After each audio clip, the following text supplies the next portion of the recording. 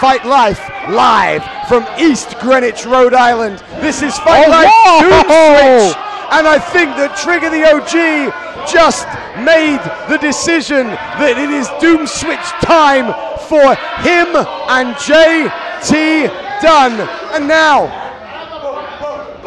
oh no, wait a sec. Whoa. Levangie stopping Mathers.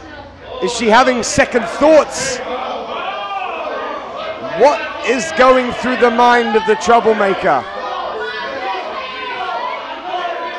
This is what we talked about. Does Shannon does she have some consideration of taking the pledge? I think she has some consideration for JT Dunn. Death by elbow!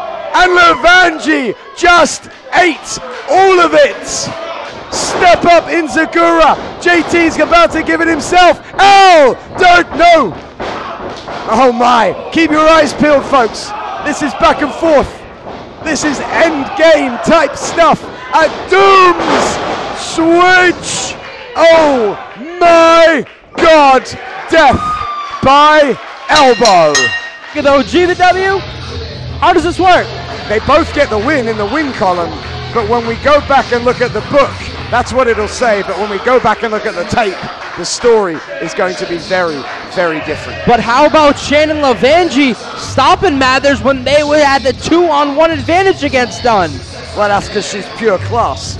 Troublemaker in name only. She doesn't, the trouble she wants to create in the ring is honest trouble. And I think we're going to see now, perhaps, is this the end of wasted trouble or troubled youth?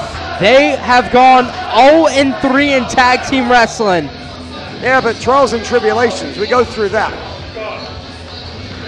Oh! Now Mathers leaving.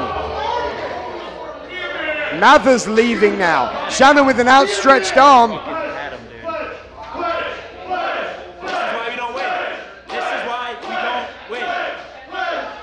Marcus Mathers claiming that it's Shannon Levangie's why they don't win. And now Levangie seeing JT in the ring, but I think she's got other things.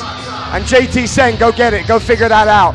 Great performance from Levangie tonight, but it's JT Dunn with the victory.